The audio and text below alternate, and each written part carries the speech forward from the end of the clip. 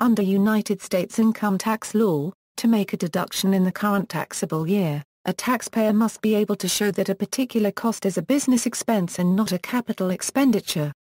Capital expenditures either create cost basis or add to a pre-existing cost basis and cannot be deducted in the year the taxpayer pays or incurs the expenditure. In terms of its accounting treatment, an expense is recorded immediately and impacts directly the income statement of the company, reducing its net profit. In contrast, a capital expenditure is capitalized, recorded as an asset and depreciated over time. 4 ways costs can be capital expenditures: the Internal Revenue Code, Treasury regulations, and case law set forth a series of guidelines that help to distinguish expenses from capital expenditures, although in reality distinguishing between these two types of costs can be extremely difficult. In general, 4 types of costs related to tangible property must be capitalized. 1. Costs that produce a benefit that will last substantially beyond the end of the taxable year. 2. New assets that have a useful life substantially beyond 1 year. For example, in Commissioner v. Idaho Power Company, the taxpayer used its own equipment to construct and improve various facilities that it owned. The taxpayer sought to have the depreciation of the construction equipment treated as a deduction. The court held that because the equipment was used to invest in a capital asset the new and improved facilities the costs had to be treated as capital expenditures. 3. Improvements that prolong the life of the property, restore property to a like new condition, or add value to the property. For example, in FedEx Corporation v. United States, the taxpayer performed repairs upon jet engines by removing them from the airplane and then having parts replaced. The taxpayer argued that these expenses were deductible, but the IRS stated that the costs should be capitalized. The court held that the inspection and replacement costs could be deducted because the improvements did not add to the value and did not prolong the life of the airplanes as a whole. In Midland Empire Packing Company v. Commissioner, the taxpayer added a concrete lining to its basement floor to prevent oil from seeping into where the taxpayer stored meat. The taxpayer argued that the costs of installation were deductible and the tax court agreed.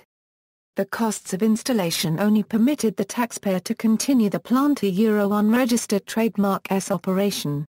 The expenses did not add to the value of the business or permit the taxpayer to make new uses of the basement. 4.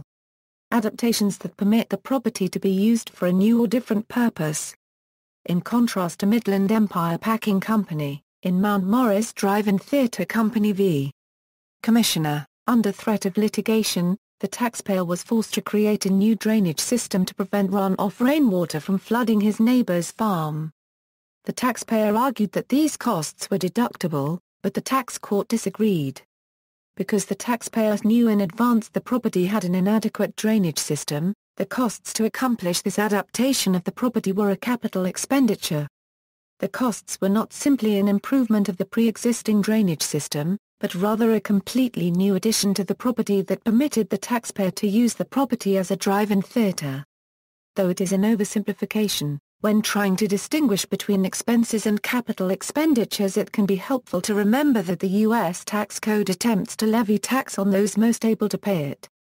Illustrative example: imagine that a business buys a truck for $50,000 and uses $5,000 this year on gasoline to distribute tomatoes, upon which it earned $20,000.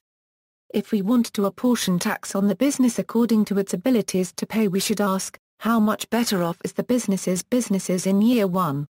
It seems unfair to say that the business is $20,000 better off than at the beginning of the year. After all, it spent $55,000 to earn those $20,000. However, it also seems unfair to say that the business is $35,000 worse off a year. After all, it also has a truck which it will use for years to come. Probably the fairest characterization is to say that in year 1 the business earned $20,000, spent $5,000 on gas, and spent some of the value of the truck it purchased. Since the $5,000 on gas was consumed in year 1 and all of its value has been provided during year 1, its full cost is properly offset against the income of year 1. In other words, it is an expense, and it is recorded right away as such. On the other hand, the truck will contribute to income in year 1, but also contribute to income in future years. Since the truck Euro unregistered trademark S benefits are spread over the years that the truck is in use, we will want to spread the cost of the truck over those subsequent years as well. Otherwise the business would appear overly burdened in year 1 and unnaturally profitable every year thereafter. Thus the truck is a capital expenditure which should be depreciated. However, keep in mind that while depreciation spreads the cost of a capital asset over several years, it is not intended to actually mirror the real-world wear and tear on the asset. See also, capital expenditure. References. External links, expense or capitalized training costs, capitalize or expense.